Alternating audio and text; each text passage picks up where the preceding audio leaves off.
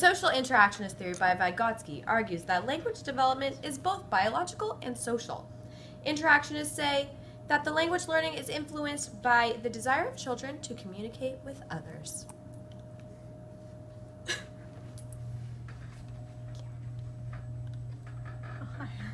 So, the social interaction theory takes place between two parties. You have the child, or the student, and the adult. The adult is what we know as the MKO, or the more knowledgeable other. Essentially, they're the person with the knowledge that they're, dropping some knowledge on them. You can't really have that learning without the other, because that is where the learning comes from. I don't know if I made that too redundant, but essentially you have the two parties, and to get into that learning, it comes from the other person. I think I just explained that twice, but essentially, yes. Social interaction plays a fundamental role in the process of cognitive development or learning. So you can't really have that learning without that social interaction.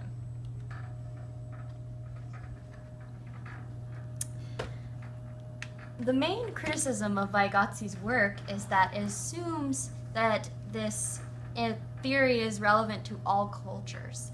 Rogoff dismisses the idea that Vygotsky's ideas are culturally universal and instead states that the concept of scaffolding that is heavily dependent on verbal instruction may not be equally useful in all cultures or for all types of learning.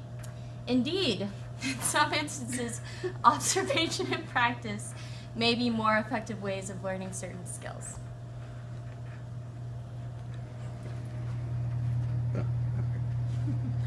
So, Vygotsky is very similar to Piaget. They both think that young children are curious and actively involved in their own learning and the discovery and development of new understandings and schemas.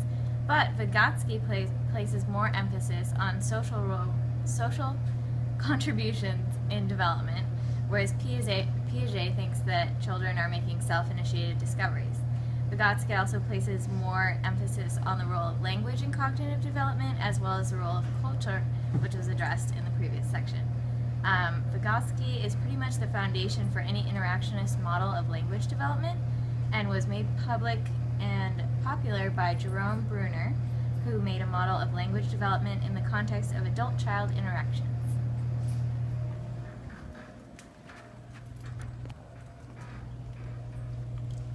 Okay, so what does this mean for educators? What does this mean in education? The whole idea of learning at this point then is to interact with people, get talking, get collaborative, share your knowledge with other students.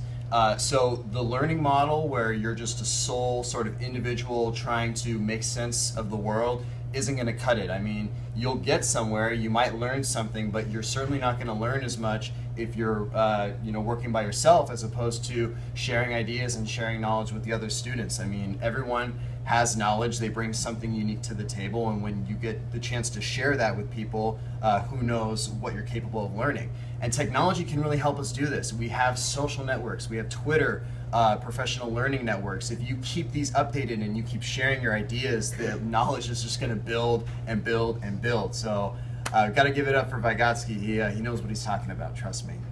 Give a wink. I did wink. Oh.